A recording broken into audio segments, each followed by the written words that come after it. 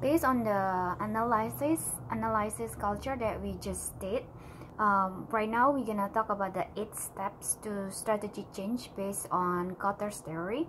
So first, we're gonna establish a sense of urgency. The second one, creating the guiding coalition. The third, developing a vision and strategy. 4, communicating the change vision. 5, empowering broad-based action. 6, generating short-term wins. 7, consolidating gains and producing more change. And the last one, anchoring new approaches in the culture that we're gonna explain more in the next slide.